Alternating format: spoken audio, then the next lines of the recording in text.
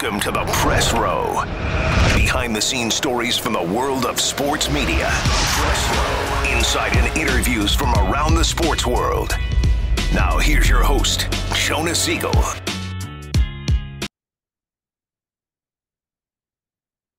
Welcome back, Jonah in the Press Row. So super stoked for today's guest.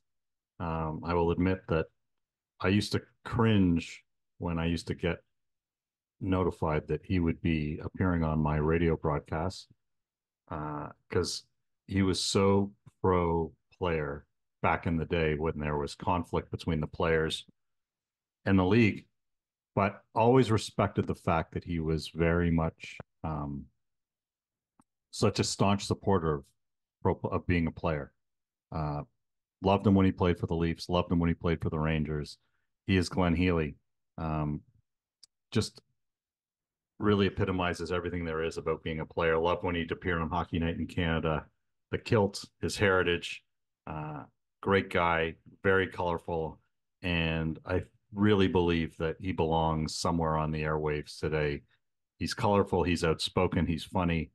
And I think you'll really enjoy today's chat about what it means to be a player, what life after a player is, and some of the things going on in the game today, how we'd fix it, and what the players really need for life after their careers.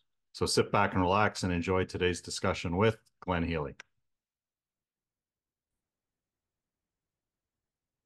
Welcome back in the Press Row. Jonah Siegel here in Seattle. A early start, so we don't know yet if it's going to be raining in Seattle. Odds are good. It's December, so you never know. We got football today. Lots of football today. It's nice. I like when that happens on a Saturday. I am super stoked to have someone who I've admired for a long time. He's about to learn that I used to disagree with him a lot when he was on the radio because he was very pro-union and I was very pro-management. And man, was I dumb then, knowing what I know now. He is the president and executive director, that won't fit on the back of a hockey jersey anymore, of the NHL Alumni Association. He is Glenn Healy. Glenn, how are you?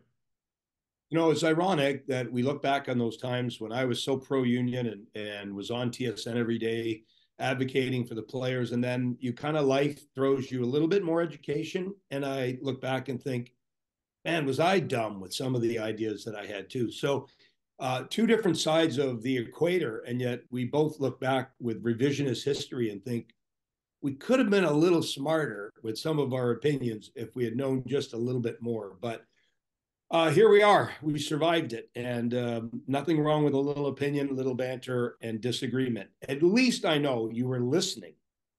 I'm the one. That would be Saturday night. So here's the funny thing, you know, like back in the day, what I always appreciated was we knew where you were going to come from. You were a player, and you represented your constituents, and that was good. Like, you didn't, you know, I'm just going to raise the name. Like Doug McLean was a management guy and we knew where he was going to come from. And there were others like Doug and that's okay. My take always was back then, owners own, players play. And that's kind of the way the economy works, stupid. And players should be thankful to have the jobs that they do. You know, if a cap is coming, a cap is coming. And here we are today. And God, I wish the players didn't cave because the cap world really sucks from an excitement perspective. And I really wish they found a different way. That's where I sit now as more educated after the fact. And I guess part of like my background would be I wore so many hats. You know, I was part of the NHL when we had Alan Eagleson, and we championed that. And then we had Bob Goodenow come on board, and there was a change in the weather with the strike in 1992 for player likeness. You know, having a player on a hockey card, and the league would just put you on that without having you have any ability to say, well, there should be a little scratch going my way. And then I also wore a hat of being on the executive board and the negotiating board And then I was on the pension board for 13 years. Then I worked at the Players Association for many years. So there were a lot of things that led to me having the beliefs and the staunch beliefs that I have. To say I'm stubborn would be an understatement. So I do get it. But, you know, I look back on the lockout of 2004, and a couple of things now looking back strike me as, you know, there's always an end zone issue in any negotiation. And for the league, it was the cap. And what I guess I didn't adjust to was the constitution that Gary had in 94 and 92 when, well, Ziegler in 92, and that's why Gary got his job in 93, because of that colossal failure of ownership with the 92 strike. But the change in his constitution led to the fact he needed very few people on the dance floor to say, we not play. And before, it was all he needed was a couple of the big boys to say, oh, no, we're playing. And that's pretty easy when you've got New York and Toronto, and I go down the list of teams. There were a number of factors strategically I could look at, say that were flawed, but okay. At the end of the day, I still believe players are the product. You could put every player in the NHL in one small junior B ice arena and you wouldn't have it full.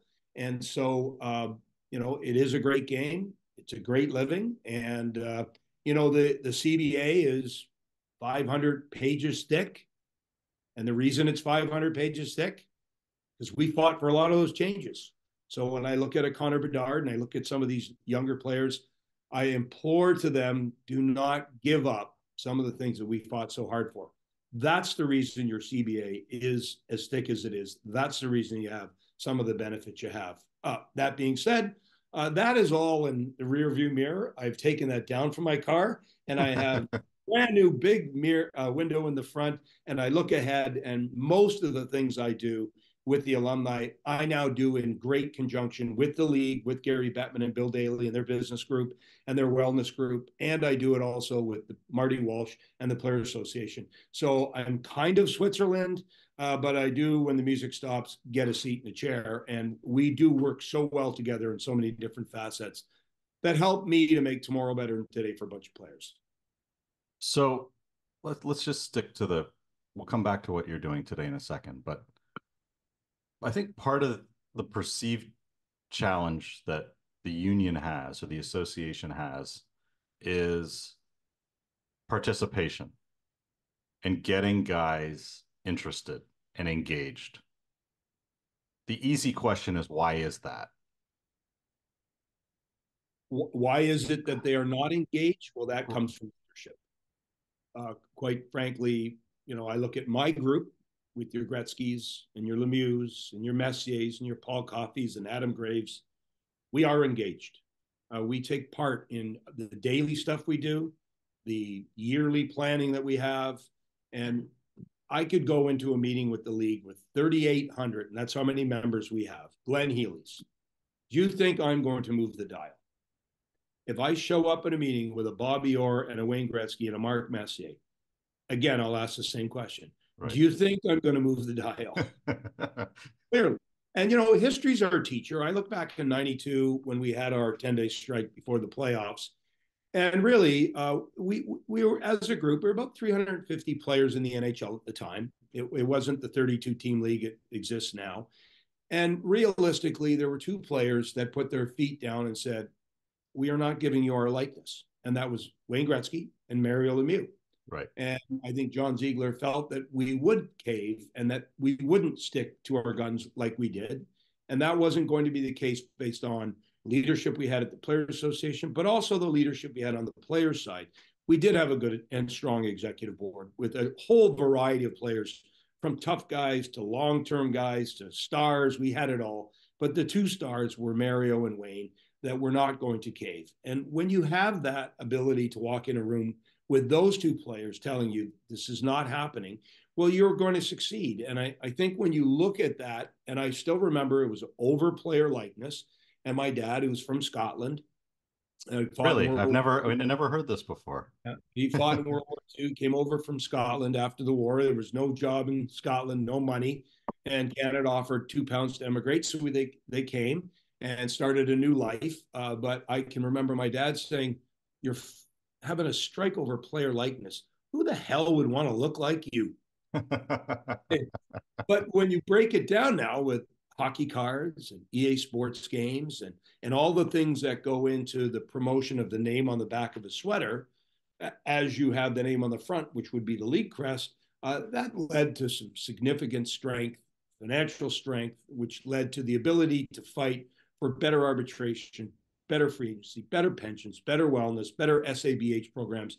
The list goes long as to what you can accomplish when you have that financial independence. And so that little strike, thank you, Wayne, thank you, Mario. You were the guys that turned the worm for all of the players today to have a chance to play with. When I started, we had no arbitration.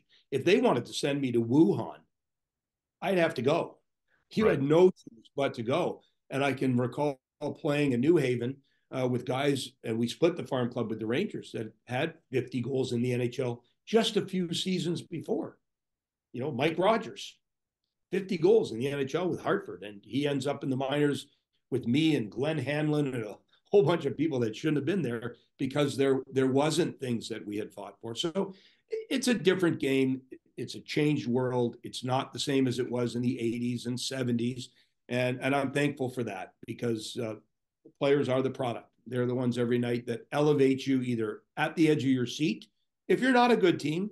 And if you are a good team, they get the fans out of the seat when they cheer for goals and wins and all the things that go with it. But it does get complicated. And for, someone like my dad who fought in World War II for 5 years for no money, it is hard to see why anyone would have a strike when they're making the great sum of playing in the NHL of $60-some thousand. So for those of you who don't know why Glenn keeps bringing up the topic of likeness in video games, it's because he still holds the record with Wayne Gretzky for being on a cover 3 times. So, Let's be honest. Wayne was scoring on me 2 of the 3 times. Whatever.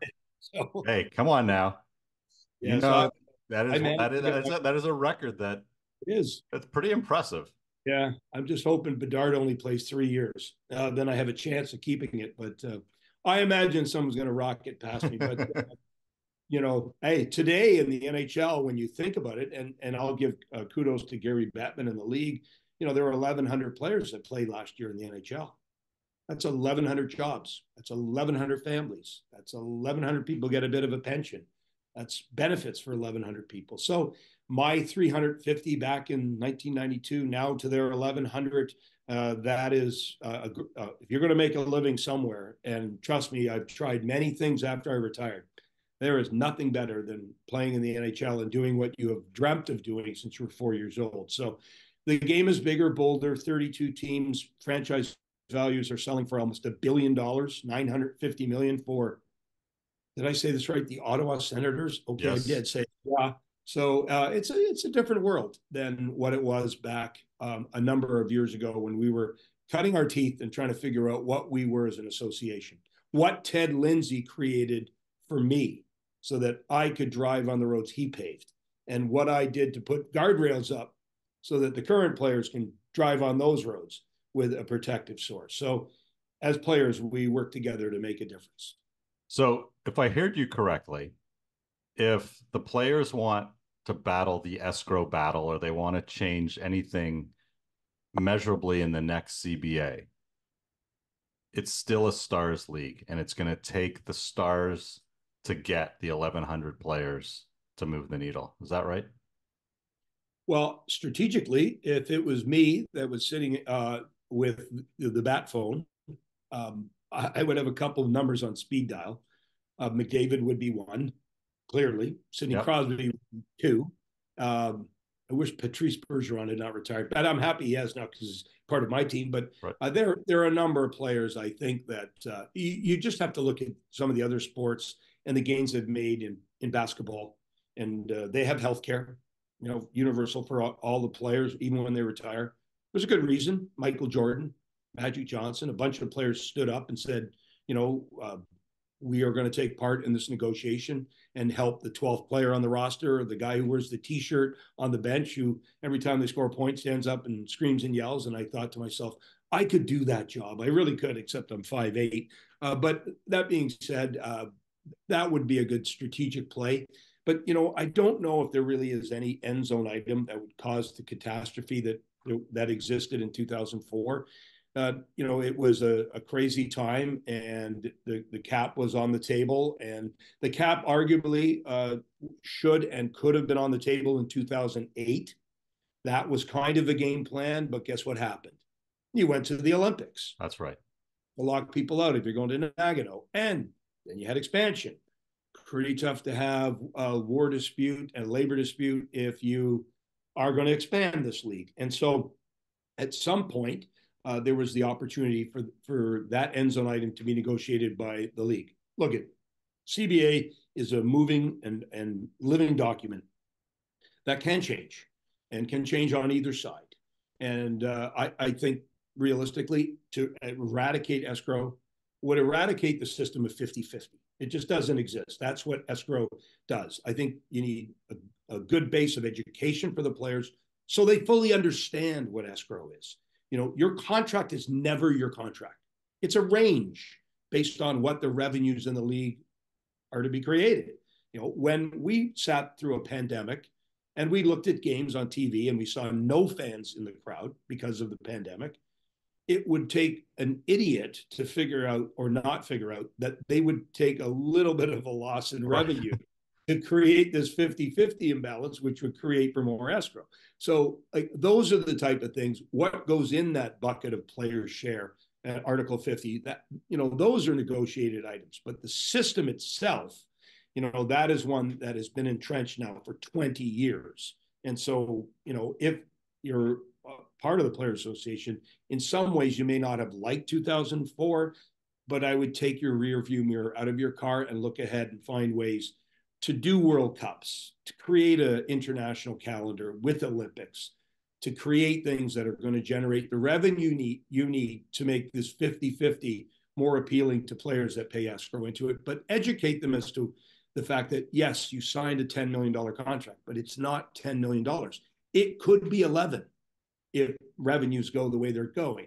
It could be 9 if there are unforeseen things like a pandemic, like concussions, which may put 60 players out of a lineup at any point during the season. These are things that are uncontrollable, but are part of the systematic issues. So you've had a storied career, 15 plus years. You've won a Stanley Cup. Unbelievable, exciting career as a broadcaster. Worked through the PA. And now you've landed, not now, you're currently in a role working with alumni. Perspective is a pretty interesting thing as you evolve. What a lot of people don't recognize is that we take kids out of their homes at a relatively young age because they're super talented. We pull them from, in many cases, out of their homes. They live with other people, and then they're told they're special, they're going to be great, and then they get drafted, and then they go play. And if they're lucky, they do. And then something happens at the ripe old age of 30-something, maybe. And then insert the Price is Right, and then their career's over. And then they end up in front of you. And if they're lucky again, there's no issues, but then they've got to stare at the rest of their lives and figure out what to do. How has perspective changed as you kind of move through the different roles of your life as the evolution of a player? Well, that sounded so bleak. Oh my gosh, where do I go from here? Well, at least there's hopefully there's a nest egg that you've built up over that time, but there are lots of issues to uncover there. Yeah, admittedly. You look at it, you put it in perspective, and you're absolutely right. The average age of an NHL player today is 27. The average career is under 3 years. Okay, and that sound that you made, the won't. Okay, we just went to a transition program with a bunch of retired baseball players. There are almost 200 baseball players. And the question was asked, how many baseball players retired under their own volition? One player put up his hand. Okay, so I do understand that part of it. I understand this. You have a very short career, a glorious career.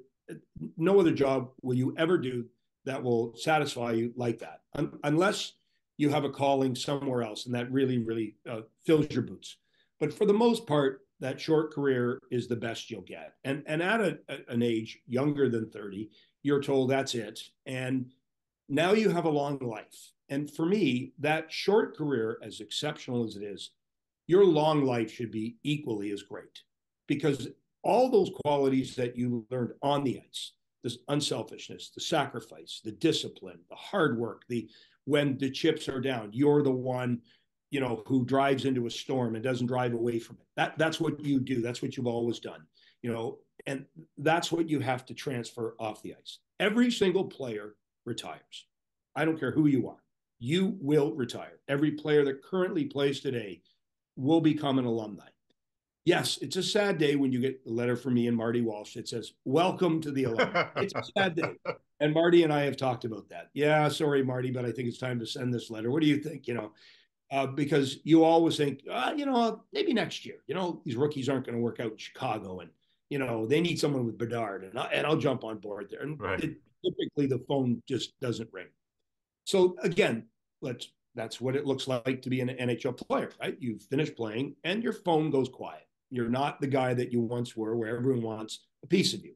You're not the guy who can call up and say, "I need Taylor Swift tickets, and could you get me those?" Sure. Do you want to sit on the stage or backstage? Right. Okay, that doesn't happen. And then the biggest thing with players, we are all built around structure. 10:30 skate, 11:30 bus. We have our meal at 1 o'clock. We'll typically relax in the afternoon. 4:30, we'll get the bus back to the rink. 5:30 power play meeting. 6 o'clock penalty kill meeting. 6:15 general meeting. Then you'll have your warm up. Then you'll have your 7:03 puck drop. Rinse and repeat. Do it again tomorrow. You retire. Where is your structure? Where is your purpose? And it disappears. And so for a lot of players, not a lot, but there are some that transition becomes difficult. And so that's, I think, where we step in as alumni, which is when I worked at the Players Association, my job was to make tomorrow better than today for players. Started with Ted Lindsay, and then it carried on through arbitration, free agency, all the things that have the players' world better. And my world today is, how do I make tomorrow better than today for players? They don't have arbitration or free agency, but they have things like maybe surgeries. Maybe it's substance abuse. Maybe it's an issue with a family member. Maybe it's an issue with your spouse. All of these things, my job is to build up that library services with social workers and medical concierges to make sure that players can have a better tomorrow today. And when my phone rings, I don't say I'm sorry. So that to me is the premise of what we are as a unique group. We need to protect one another. We need to take care of one another. We are a unique brotherhood. And that would be my job on a daily basis. Not complicated, but certainly a big task. And that's, I think, the thing that our team has done. We've championed it, to not have to pick up the phone and say, "I'm sorry." How surprised would the average fan be with how often that phone rings? They wouldn't want my job, that's for sure. Very, very challenging. We have 3,800 players. We have 1,300 players that are European. And to put it in perspective, there's about 1,200 Americans that have played in the National Hockey League. And the Euros are at 1,300, and the Americans had a 60-year head start. So the challenges you have in Sweden for healthcare are not the same challenges we have in the United States for healthcare, or the challenges you have in Canada for healthcare. That's just one example. But the challenges are equally great with regards to that transition. Finnish players, Swedish players, players from the Czech Republic, German players, players from Russia, they have the same issues that we have over here in North America. Maybe you don't hear about them and read about them on X, if they call it that now, but they are equally as grave. If you don't have money, typically, I don't care what your profession is, that's what you think about all the time. If you don't have your health, I don't care what your profession is, I don't care if you're the president of the United States, that would be all you think about. So country to country, state to state, it doesn't matter. The issues are kind of the same. But I think the biggest thing is when I came on board, we filled up our roster, so to speak, with a bunch of qualified people on the medical side, the financial literacy side. And once players find out that there is help and hope, they'll call, or the spouse will call. And so the phone rings, and that's okay. That's your job. And when you are complaining about that, go do something else. So in doing research for this, Glenn, I was pleasantly surprised to read a lot about work you're doing directly with spouses, and that it may Yes. not be the player who calls, that it's actually the spouse who calls. That's pretty It is all. progressive. It is, and you know what? I think too. We hired first sports entity to hire a female social worker, and she works a lot with some of the players that have Alzheimer's, dementia, and Parkinson's. We will never have an out of bounds. We have players where multiple concussive blows have led to a lack of functional integration in players' worlds, and a lot of times the spouse is the caregiver. She's the one who's taking care of this guy who was once bigger than life, playing in a uniform in front of 20,000 people with maybe a letter on his shoulder, and now he's wandering the highway and doesn't know his name and can't remember friends and Right. can't remember conversations he had 10 minutes ago. And that's a hard, any caregiver from anyone that has any of those ailments, it's difficult. And so she works directly with probably close to 37 spouses now. Marriage is tough. It's tough in the real world for anybody. It's tough for hockey players. And that family dynamic, if we can work to keep that dynamic together, that would be another important piece. And there's just something about having more of a female voice than, say, a Glenn Healy locker room voice. I might have 2 ears and might be caring, but I'm not a professional. And so we tried to fill in the blanks. And, Ben Scrivens, who's a goaltender, goalies are always the smartest. I just want Of to throw it. course. Uh-huh. Yeah. But Ben has got all his degrees for social work, and he works, again, a lot with, peer to peer, player to player, and, finding out what players' needs are. And then we have another gentleman who's worked 30 years in the field and has seen every major drug issue, gangs, bike gangs, Hell's Angels. He's worked with them all. And we've jumped on board, and he's now working with us. And so, we try to fill up all those areas because we know that these are needs for our players and their spouses. If it's not right within your household, it's probably not right with you as a player. And so we understand that, and we've acted on it. The other sports, they're starting to listen and they're starting to follow a little bit. We were the first in the CBD world. They're starting to follow. And, I'm not one to back away from something I think is going to give us help and hope. So a lot of times you discover things and that will cause you to make changes. So you've now been doing this for enough time that if you sit with Marty and you sit with Gary, which you now say you work with them, if you were going to sit down with both of them at breakfast tomorrow and say, guys, at the next CBA, this is the one thing that you need to do for players moving forward, what's the one thing that you would fix? I wouldn't even wait for the CBA. If they could call me this morning, healthcare. Tell me more. Other sports have it. Other sports have found a way to put it on the repertoire of things that are most important for players.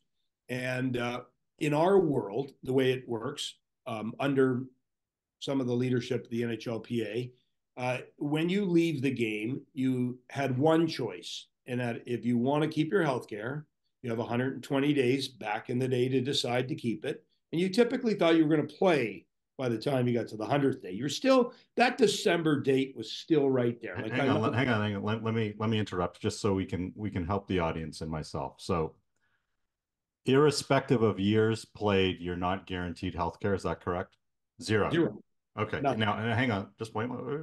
I have to help people out here. So Major League Baseball, NFL, NBA. Is that the same? So they are all different players associations and different alumni associations. And they all have different remedies for a healthcare plan. So Okay. for instance, in football, they have Yes. 700 Cleveland Clinic full-blown head-to-toe medicals that they have every year. It's called the Trust. And it's in the tune of north of $25 million that is spent on a medical wellness group for NFL players. And in baseball, we know what baseball and the exploits and what Marvin Miller created for them. And in basketball, they have a healthcare plan for their players. But when a player retires in any sport, if they hit a minimum milestone, do they get lifetime healthcare? So in certain sports, yes, they absolutely get that. In our sport, you can keep your healthcare plan, but you pay for it, and it is just a paltry sum of about $36,000 US a year. So Wow. you can imagine that players have not kept it. Okay. You would expect, Yes. unless they work for teams and they pay for it. Right. And so we had probably 97% of our players that just went into the stream and just desperately looked for something, for a healthcare plan for them and their families. Okay. And something probably isn't good enough.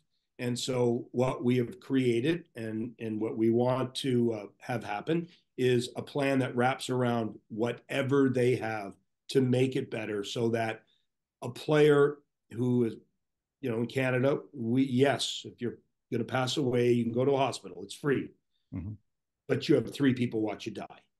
I don't think that's fair for players that have helped to build this game in the original 6. And so that's one example, but that's what I would fight for immediately. And I think the players deserve it. And I don't think Marty Walsh or anybody at the league level can look at me in the eyes and say that Bobby Orr doesn't deserve healthcare. Okay. Or Mario Lemieux doesn't deserve some form of healthcare. And go across the board with all of our players that deserve it, and they should have it. And I'm going to fight. Is the ask at a minimum number of games? You're just saying you play 1 game, you're entitled. No, there's thresholds. Okay. Like, clearly, there are players that played 50 seconds, that were put in goal for the last minute because things were kind of going wonky. So right. Put the guy who drove the Zamboni, right. Put him in the net. That's not the spirit of what we're creating. It's the player who has created a craft in his career. And, this game does a couple things too, but it bangs you up. Yeah. When you watch some of the older players walk, you grimace, you think, I'm not old by any stretch of the imagination, 61. So you might think I'm old, but I'm not. But I'm sitting with, 2 artificial hips, brought about from playing goal and doing things that you should not do as a goaltender to any joint. And so I know I'm at least, if I pass away, I'm worth $1,000 in scrap metal. So I'm good there, right? We had that. But realistically, the game beats you up, and you're probably 20 years chronologically older than you really should be if you're 50 years old and walking around. So, I mean, that's one small example, but that to me is something that would not cost a lot of money, would take both sides to agree that there is a price that these players have paid, and it's the right thing to do. When Gary Bettman took over, there was some angst with some of the older players about what had happened with the league, the Bathgate lawsuit. There was a bunch of things that had happened. And Gary had told the players, Bathgate and Lindsay at the time, that this was going to be a different NHL. And he's kept to his word.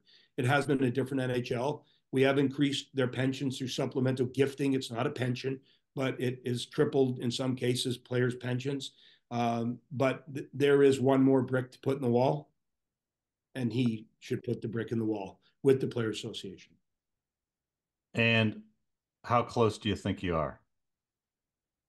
I think I'm close. Oh, good. I'm not going to stop fighting until they take away this chair, computer, my key to the office, my coffee cup that I drink out of, and all the things that I think are important. I think the players deserve it, and I think their families deserve it. And healthcare at a bare minimum for the players that have built the game is something that, in a $6 billion league with a team that sells for $1 billion in Ottawa, that this is something that the owners, the league, and the players should all share, because at one point they will be retired, and they will look back and think, we put a pretty good brick in the wall. And trust me, every time a retired player like a Messier or an Adam Graves walks into a locker room and knows that the current players have helped to take care of their family, man, that is a great deal of respect that'll go both ways. Once a player, always a player. If that doesn't happen, then when that same group walks into a locker room and that current player has said, nah, I don't think you guys deserve it, that will be a different conversation, I can tell you. So you have the unique you're one of the unique guys who didn't play junior hockey. You went the U.S. college route, and for a young, spry 61-year-old, that's pretty unique given the era that you played in to play in the NHL, win a Stanley Cup, not for Toronto, and but to not have gone junior to play U.S. college is certainly unique for the era in which you played. Most kids, I would imagine, that you played with did not go that route. It is a hell of a lot more popular today. Given what you just said about 7 minutes ago about how short the career is, you live in, I assume you're in Toronto, so you're in the GTA, you're in the GTA. You see all these kids playing. The lunatic parents have aspirations of their kids playing in the NHL. And even if lightning does strike them twice on that same day and they do get a sniff, knowing what you know today, if your next door neighbor rang your doorbell and said, my kid has two options, junior or college, what would you tell them? And I'm going to put a shield around you so that the folks in junior hockey don't shoot you. But what would you say? Hey, I think it's like a box of chocolates. Like it's different for every player. Connor Bedard, you could tell at 8 he was exceptional, and then at 9 was exceptional. I played against Gretzky when he was 12, and I can recall walking into the rink, and the rink was full, and I thought, what's going on? I'm 12. I've never seen this. And they were, this Gretzky's playing. And I thought, Gretzky, who's he? Give me a break. We're 12 years old. Right. Anyways, I think he had 6 goals. He could have had 12. It was just, now I see why. Okay, so for certain forget those. I'm talking about the average really good kid. If you learn, you earn for the rest of your life. And when I was going through that process, again, parents came from Scotland. It wasn't a lot of the Healy clan going through university. And my parents thought it would be so important that you could maybe arguably be the first Healy educated. Wouldn't that be a unique thing? And honestly, I just didn't see, I was a late bloomer. I didn't have the talent that people foresaw. I wasn't drafted in any league ever, whether it was junior A, whether it was provincial junior A, whether it was the NHL, wasn't drafted. So, clearly on draft day, when they don't announce your name, the writing is kind of on the wall. More so like they put when they type in your name on the Stanley Cup, like it's there for real. And so for me, it was important that I go get an education. It gave me the time I needed to progress. It also took away a lot of the pressure. If I didn't make it, I didn't really care. I had 2 majors. I had a major in marketing and a major in finance. So I'm going to get a job somewhere, and but that took away the pressure to play in the NHL. Did I have a chance to play in major junior? Yes. I had a chance for the Peterborough Petes. And they were a team that won the Memorial Cup that year. They had a starting goalie who was exceptional, was a top prospect. And the ask was for me to go and bolster the team and do a lot of watching. And I refused to go. And the coach at the time basically called me a loser and that I would never make it to the NHL. And that coach and I ended up winning a Stanley Cup together. So I'm glad I never listened to him back in the day. You can fill in the blanks as to who it was. Initials MK. Giving away too much. But anyway, the bottom line for me was, I needed to get a degree. I didn't have the talent, I thought, to make it. And for anyone that's not sure, or for anyone that is questioning what they should do, there's never a bad decision to get more education and to take more time. And a lot of the scouts are happier if you go to university. It gives them more of a look, more time for you to develop, more time for you to play with men, versus you're 18, you're in the system, sign you to an entry-level deal. If you're not quite ready yet, by the time you're 20 or 21, you're done. Like, they aren't re-signing you because they've got another 7 rounds of players that they've announced at the podium times 3 years that are waiting to take your job. So there's benefits, pro and con. For certain players, there's only one road. And I would argue that there's a lot that have looked back and regretted the decision to try to make it through the major junior ranks and have never gotten any further than the East Coast League. If you were back on the Hockey Night panel and the Bedard Perry story was on, what would your commentary have been? Well, I think hang on, for those of you who are not watching on YouTube, the smirk on Glenn's face is pretty epic right now. So Sunday I'd be looking for work.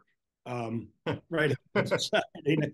Actually, no, I think it might be Saturday night at about, and Ron McLean takes us off the air. Right. 3, 2, 1, phone ring right away. I think it's very unfair what an 18-year-old was put through, and very unfair what the family was put through to have to defend your mom a month into your NHL career when all it would have taken is to get ahead of the curve with this situation. When I first heard about it, I did not believe it for a second. I thought it was ridiculous. And I thought the same thing I thought of before I got fired from Hockey Night in Canada was Twitter is poison. Like, here it is. They made another birthday cake. Happy birthday. You've done it again. And how that was all created. And, the other side of it is the guy who woke up to that story on a Monday and then decided to go to work and actually make an honest living and didn't read about it again. He probably to this day still thinks it's true. It happened. I read about it. It's real. And not like you or I, where we'd follow it every day just to make sure we're on top of some of the news items. Very unfair for the player. Very, very unfair for the team not to get ahead of the curve. Very unfair. It did happen days later. And at that point, the toothpaste was well out of the tube. So to me, it was not handled right in any shape or form by his management, by his ownership, by the team. And this 18-year-old should not have had to face any of that. And it, in my mind, was disgusting that he would, at an early age, early in his career, have to be faced with asking stupid questions about that. And shame on them. And I would wholeheartedly apologize to his family for something as ridiculous. And that's why I would be unemployed on Sunday morning. But how hard was it being on both sides of an issue? Like, let's go back to the Bertuzzi issue, because you're in the association, sorry, and you've got both the victim and the perpetrator, and you've got to wear both hats. Yes. So that's, I think, the misunderstanding is that when you show up at a Sean Avery hearing, or when you show up at a Bertuzzi hearing and you're defending the player, you're not defending the act. If the act was predatory, if the act was intentional, if the act was carried across 100 feet, if it was an act that created an injury, you're not defending that act. What you're defending is the process to discipline that player. So if that act is 3 games, it is 3 games. And the player should pay the piper, so to speak, because he has done the bad. Hockey plays do go bad, and they will pay the price. But the process, the precedent, those things have to be defended, because you can't have someone with an opinion take a magic wand and say 65 games because I can say that. If it's 65, you have to tell me why you got to 65 and what is the precedent that got you there. And that happens in every legal case. Murder is murder, and it's defined by a trial. Right. It is defined by intent, manslaughter charge, like a whole bunch of things that lead to what would be the charge and the crime and what you're doing for time. And that's no different. So I'm not there defending what the player has done. What the player has done, sometimes you can't defend, but I'll defend the process and the precedent. And also, sometimes hockey plays go bad. Game happens at an incredible speed. You have a weapon in your hand. There's no out of bounds. And certain times things happen in a blink of an eye and a wrong decision is made from a hockey standpoint. And that player still pays the price, but that decision then should be taken into consideration with the discipline of that player. So that's, I think, the biggest thing. They always think that you're there standing up, defending the player. And, here's pictures of him as an altar boy. And here he is with the UNICEF box at Halloween. And oh my gosh, he was also a candy striper at the hospital. And so let's just forget all this happened. That's not the way it works. It's here's the cases. Here's what you've done in the past. Here's what should happen in the future. I assume, given your role, you watch a lot of hockey still. You're a fan of the game?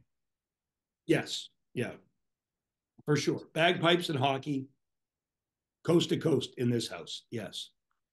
So if, again, you're having breakfast tomorrow with Gary and Marty, and at one point, I believe you were part of the competition committee. I'm not sure if you still are, but you were. I'm not, no, but I was, yes. If you were going to make one either big or subtle change to the game, what would it be? Oh, he's now rolling his eyes at me. For those of you, no, I mean, look at I think the game is a great game. I do say this. I would look at just from I always think of the game from the fan first.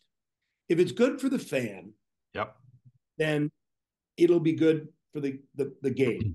And if it's good for the fan and it's good for the game, it'll be good for the players. Mm-hmm. There'll be some excitement there, and the fans will then want to come and pay for a ticket. And that'll drive revenue and increase the... Thank you. Now we have our recipe for success. Uh-huh. Right. 2 + 2 is 5. Now, people say that. At Western Michigan, they actually taught us that. So it's just bad math by me. I'm just letting you know that. But, the overtime, it's 5 minutes. It was created for 5 minutes because there were trains leaving Union Station to go to Original Six franchise, and you had to get on the train. And for goodness sakes, can we not make it 10? Right. Like, first 5 minutes is somewhat exciting. 5 more minutes wouldn't be that bad. I mean, I've been to many concerts, and gosh, I do love it when Paul McCartney plays one more song. Right. I think Taylor Swift, you'd want 3 more. Right. Just saying. So what's the big rush to get on a train that no one takes anymore?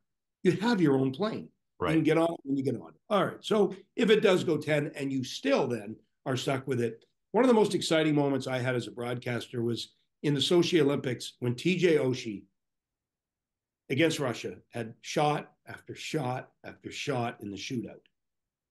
The other night in Montreal, they went 9 shooters, 10 shooters.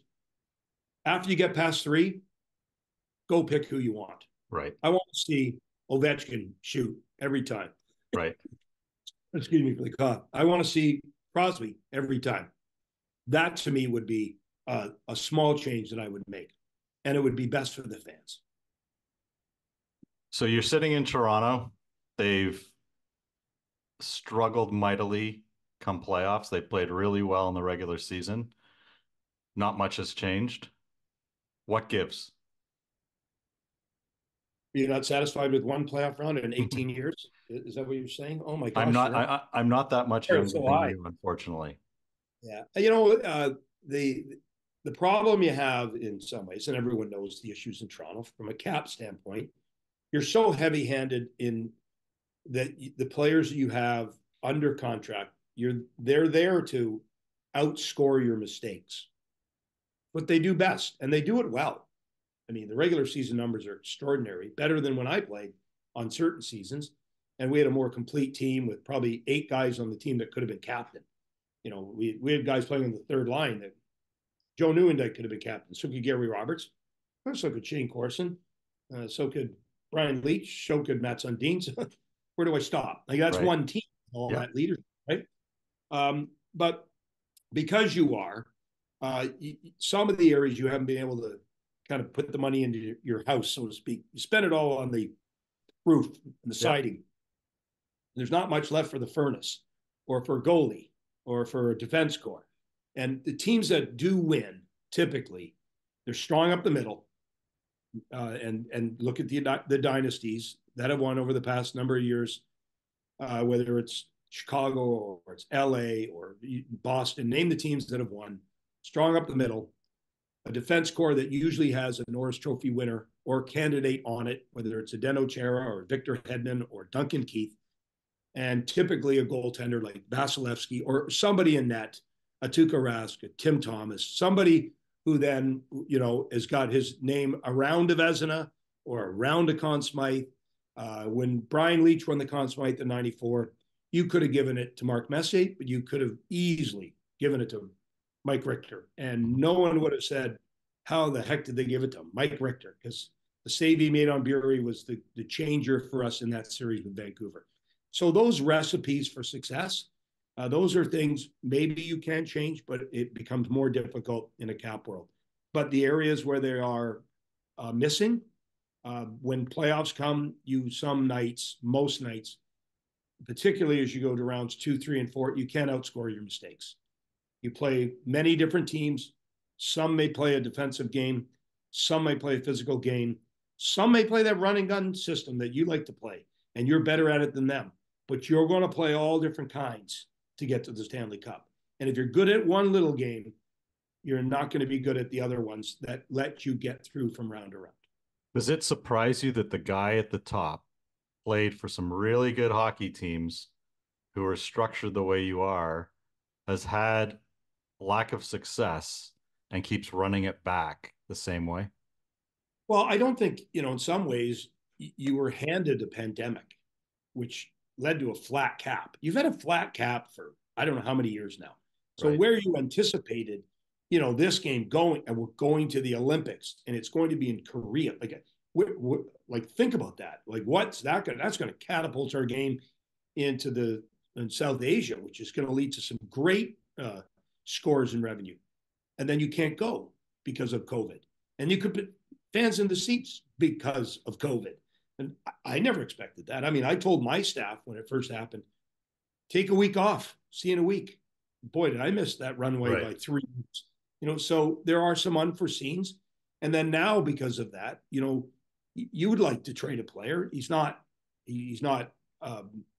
recognizing his shortfalls, but to get out of those shortfalls, not many players want to take on your $12 million player without giving you a $12 million player back, because they've got the same issues as you. And realistically, when the cap first came into play, I think everyone thought the top 7 teams would race up to it, spend to the top. Then there'll be a bunch that would just stay down the middle, just like, let's see how it goes. And then there would be the bottom feeders that they're just going to follow a budget. Well, they threw that rule book out, and everybody seems to race to the cap. And so more and more teams, probably 16, 17 teams, have either spent right to the limit or are over with long-term injury. And I don't think that was ever designed in the system, but in the compete game with owners that want to win, that is your new system. And so as a result, you can't outscore your mistakes. Well, some of your mistakes, you can't find a way to out-trade them, because teams are well aware of what they want to get rid of to get them out of the same situation you're in. Last question, because you've been very generous with your time.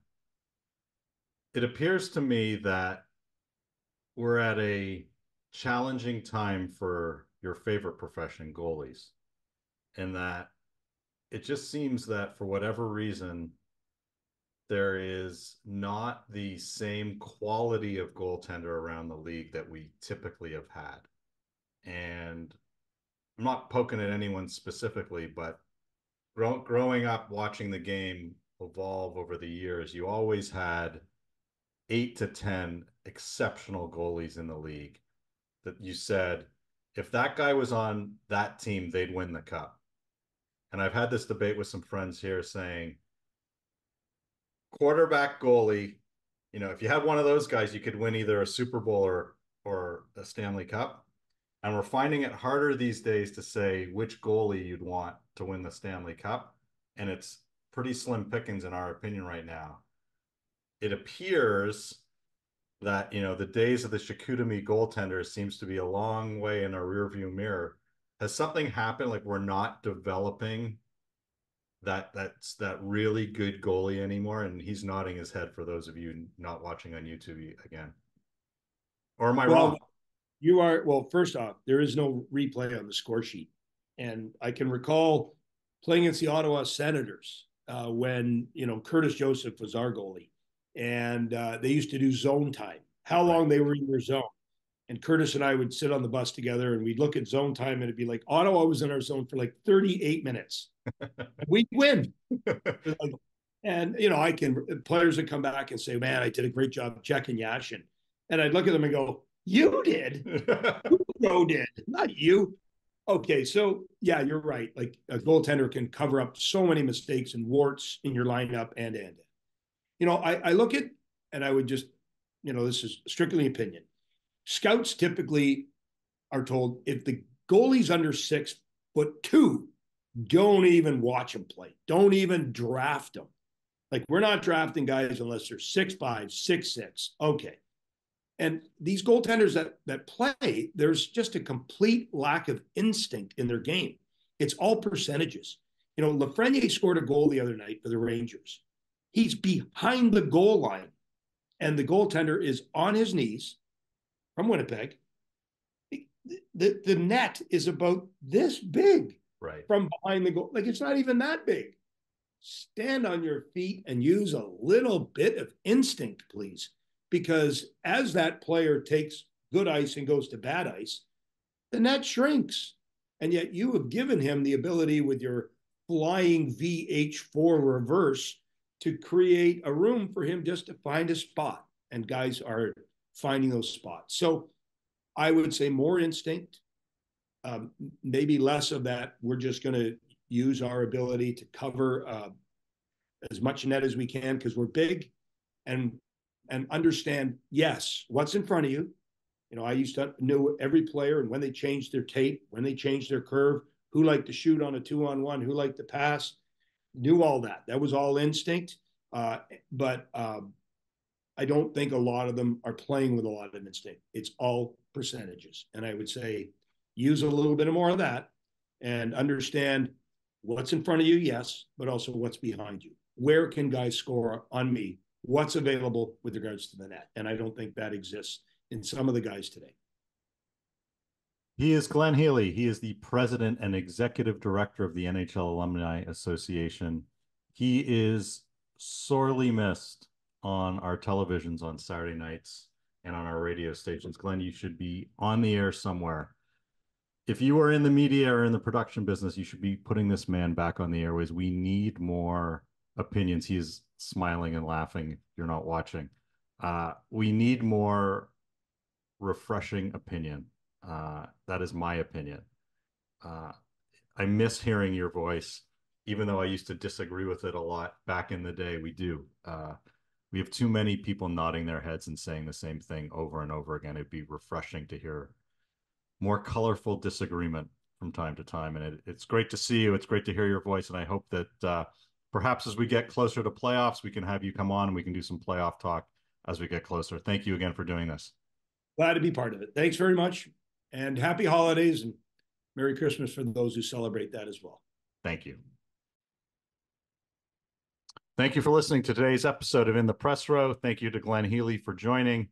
I hope you enjoyed that as much as I did. Really great talk about life as a player, after a player. Interesting discussion about the whole Corey Perry, Connor Bedard thing. I think you'd agree with me that we really miss having Glenn somewhere on our airwaves on a regular basis. Somebody should be putting Glenn on the air. He is a breath of fresh air. We miss him on Saturday nights. Somebody colorful, opinionated. We could really use that. If you want to appear here on the Press Row, please reach out to me. You can do it via email, Jonah@YYZ Sports Media on X or any of your social media handles. I'm at YYZ Sports Media. Please follow this or subscribe wherever you listen to your podcast or on YouTube. And we will see you next time. Happy holidays to everybody and see you in the new year.